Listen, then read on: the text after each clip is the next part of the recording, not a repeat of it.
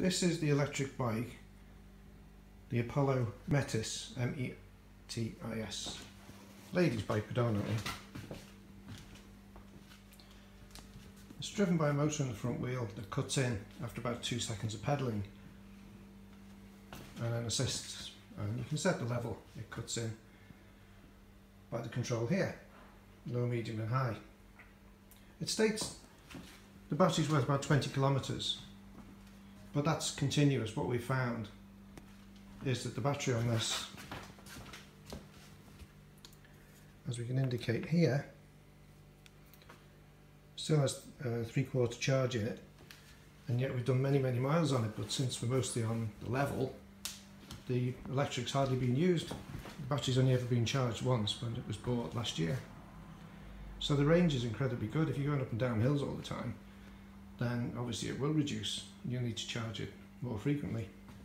The problem we've got today is we need to get this into a very small car, so we need to take off the front wheel. The instructions are abysmal from Apollo. The manual online covers two different bikes. Doesn't actually cover removing this front wheel. So that's what this video is going to be about. The brakes, as you can see, are centered, but they pull from one side, but they kind of balance each other out. They pivot here, which is great because the pull at the top there pulls both pads against, or both blocks rather, against the bike wheel, and that's fine. It's a very simple mechanism here I just discovered first time I looked at it, and that's simply to take up the tension there to pull both together, and this, as you can see there, will just come out of this slot, and that's the brakes open then, ready for part of the wheel job. Next thing we have to do, one side of this that should have a cap on it, didn't come with a cap from Halfords sadly. The others have got caps on the back, even though there's no electrical connection, so I'm guessing it should have a cap. This is standard, is it 6-speed or 1, 2, 3, 4, 5? Yes, 6-speed gears, which are great to use with the battery there. Shimano gears, which are brilliant. As you can see, the axle caps are in place there for both. We've got a gel seat for it, which is great, and the battery slides into this rack, and it can slide out very easily, but you need a key to do it, which we have. All electrical connections are plug and socket, which is great. Not much room for adapters for fitting a pump, that type of thing, because of the shape of the frame there. Even the water bottle there had to be strapped on, which is fine. That's an adapter kit you can get. So we need to take this off somehow. These are the tools you need. This is one option anyway. You need a Phillips screwdriver, a decent one, for the cable retaining screws on the frame before you take the front wheel off. You either need an 18mm socket or a wrench like this with good jaws so that you don't round off the axle nuts. You need this to slacken off the brake cable for the front so that you can unclip the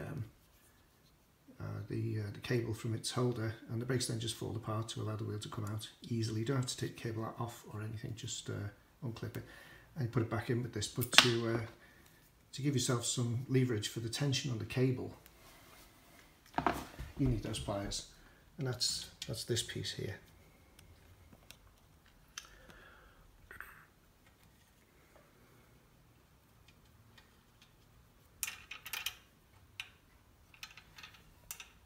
So that clip there, once you hook this part back in to the other half of the brake, I'll show that later, we need to pull this cable back through again, hold it with the clips, and just tighten this so that the brakes are almost in contact with the wheel. Right, so let's have a little look at this. It looks like there's a nut under there, as well as the one carrying out this procedure, so let's just ease that back and see what's going on. This cable enters through a slot in that, so I think it should be able to pull off and position back. There we go. So look at that, that's interesting. Okay, now all we need to do is release that nut, not take it off, pull it back enough to drop the wheel out. Special washer in there holding it. Now this should be a plug and socket. It's held on by a screw. Just there, so I'm going to take that screw out and try and undo this plug and socket here. And that should be, apart from taking this off here, all that's needed. So let's have a look at that. There's a Phillips screw there, a proper Phillips screwdriver. There is no excuse for using the wrong kind of screwdrivers. All it does is damage the screws. I noticed that's not very tight in there. There is slack on that, could have been tightened further. This is how it came from Halfords, which are very good. I've had 3 bikes from there.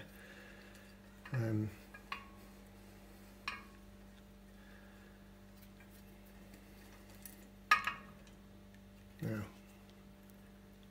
the washer there as well, important to note. And that's that released. So, there's an arrow there in white and there's a black arrow there which shows which way around that connection goes, which is obviously important, otherwise you'd be going backwards while trying to pedal forwards. So let's just try and pull those apart. No instructions anywhere as to what you do with these things. You can't screw because it's an electrical connection. So it does, it just pops apart. Look at that, 1, 2, 3, 4, 5, 6, 7, 8, 9 pins. The battery is switched off, by the way. It's not out, but it's switched off. That's why the arrows are there to align. You must be very, very careful to align those properly when you put them back again. So you can see now, this is completely free. I've discovered this clip is broken. That's nothing we've done because we put the bike under no pressure whatsoever. And the screw is loose as well. So I might have some kind of washer there to help with this when I fit the thing back again later. Not very happy with that. That of course is what the clip should look like.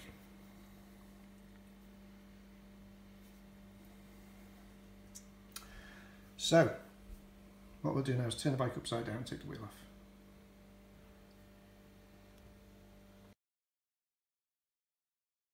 I need to slacken this off a little bit to get that out. This is an Allen screw, so there's nothing at the back of it that needs to be held. We're using a proper Allen key, which in this case is a 5mm. I'm being careful not to scratch the paint.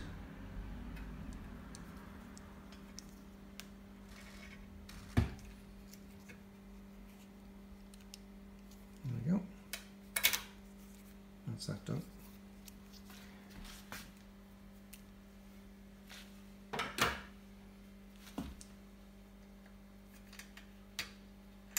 And that's it. There we go. So the wheel's now free to drop out as soon as we slackened off these nuts. And as you can see, the bike's now upside down, resting on the floor. Gently done, no problem. The control there's very firmly fixed. There's no damage there. The brakes are released. The spanner I'm going to use is the shifting spanner, which is in very good condition. So it's not going to round off the nuts there. And I'm going to start with this side. This is an 18mm nut. The only size that's not available in the socket set I've got, which was brand new, bought purposely for bikes. Now I don't have a torque wrench, but I've had a good idea there of how tense this should be.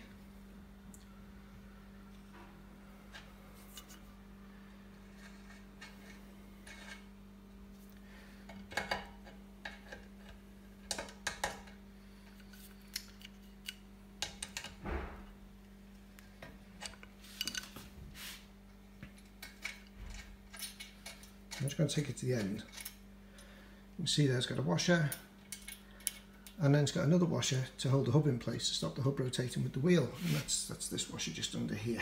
You can just see it clips into that hole there. That will be released in a sec as I move the wheel. It's going to come out now. I'm going to do the same on the other side.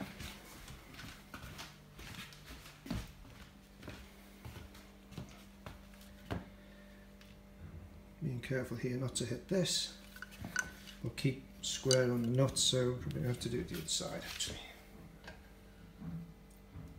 From there.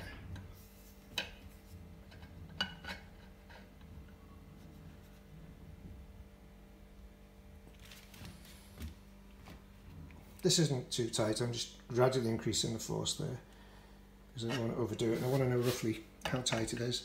Torque wrench setting I think says about 27 newtons, kilonewtons.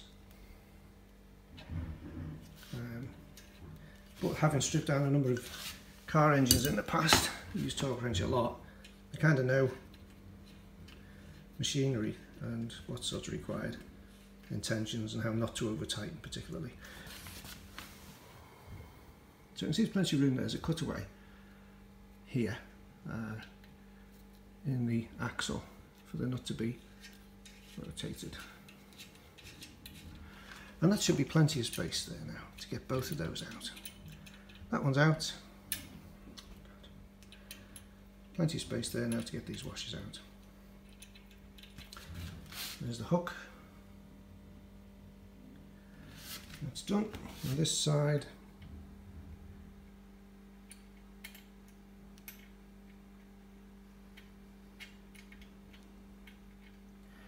these stop the axle rotating because the axle has two flats, and these washers also have flats, so they can't rotate. And that hook links the thing into the frame, so the washer can't rotate, the axle can't rotate, only the hook can rotate. So that's, there we are. There's the wheel out. It's quite heavy. And the good news is, in my toolbox, never throw anything away, I've actually found some rubber washers which, this looks perfect. This is the screw that holds the cable in place, and this fits perfectly over it. So what I can do with that, depending on the size of the clip,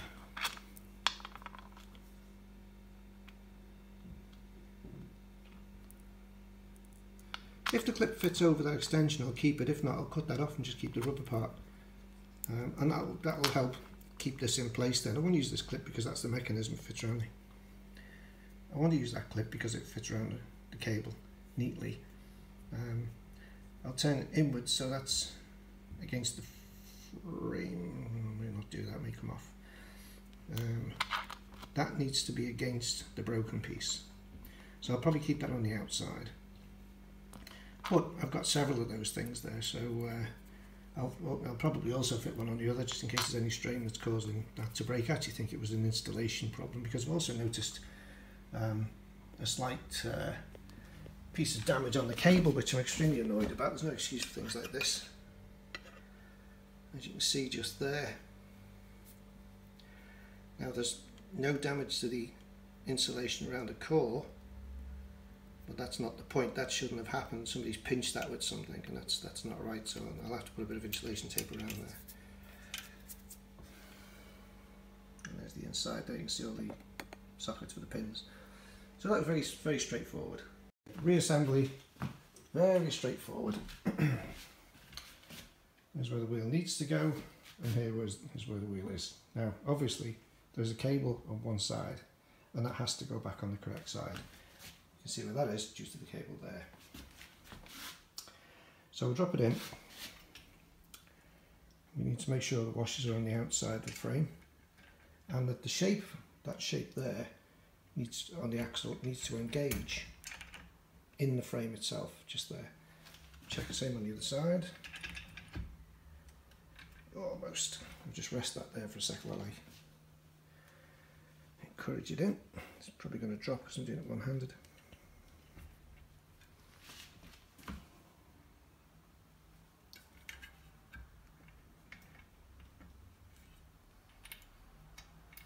And what's stopping that now is that washer there. I just need to lift this up and get that out of the way. There we go. That's that one. Try the same on the other side. No, it's not, so it should just drop in. And it does. Bit of judicious tapping. It needs to go down flush. It's not flush, it's slightly within flush, but it's down at the bottom of its slot. It's easy enough to tell because if the wheel spins and it's straight and the gap is even, then it's in properly. So what we need to do then is make sure that lock washer slots into its its hole there. Let's just tighten that up a little bit so it stays.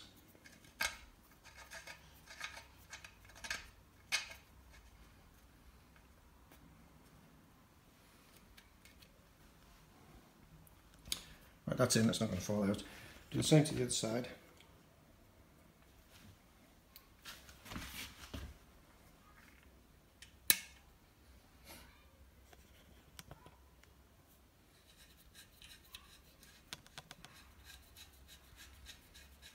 The camera work is awful on this. I'm doing it one-handed. I don't have a stand tall enough. Now, the important thing when you tighten these nuts up is do it bit by bit on both sides. Do it evenly. As it gets tighter, just do it less than one flat at a time until you feel it's a suitable tension. The average for nut sets is you do it as far as you can do it gently, and then an extra quarter turn. But you have to use your own guidance on that unless you have a torque wrench, in which case the book will tell you. I think it's between 25 and 27 kilonewtons for this. I don't know what that is in pounds. And then of course what we're going to do is put this, slide this cap back over here and refix this onto there after we've plugged in to here. I'll have to back together again, apart from the brakes. We'll do that in a sec. When you tighten these nuts up, you're not tightening each nut against each other along a shaft. You tighten it up against this nut here. And it's important when the wheel is out not to let anybody play with it, because they are adjustable the same as these nuts, but they dictate the pressure on the bearings inside the hub and the distance as well. If you unscrewed this a turn and screwed the other one in a turn in the same direction, the wheel would move and it would be offset, so it wouldn't be central. So it's essential that they stay where they are while the wheel is off, and that you gradually tension these up against each of those until you get to the right tension. Okay, so we're back on the stand, and all we need to do now is reconnect the brake here.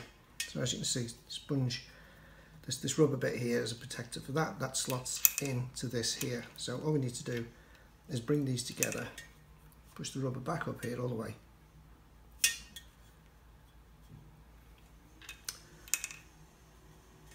Eventually, let's see. Pop that back in its slot there. Then the rubber pushes back up to here. Now all we need to do is pull this through and tighten.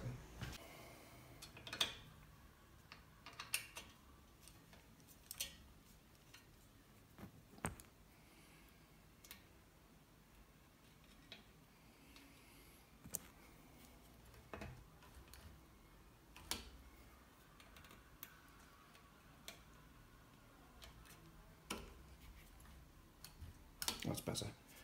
Just a fraction more.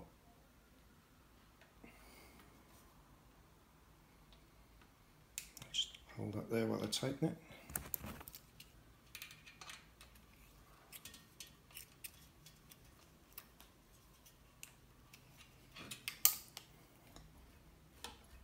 Great.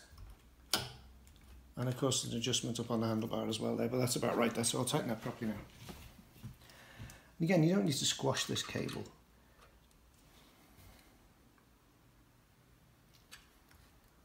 A firm pull without pulling it out of its socket, that's fine. Covers an emergency stop. That's it, the whole thing is done. That's how easy it was. Cable clips, I've used those rubber inserts, you can just see over there, even for the bottom one as well as the one that was damaged on top. That one just there. And I've covered that cable damage as well. That's that.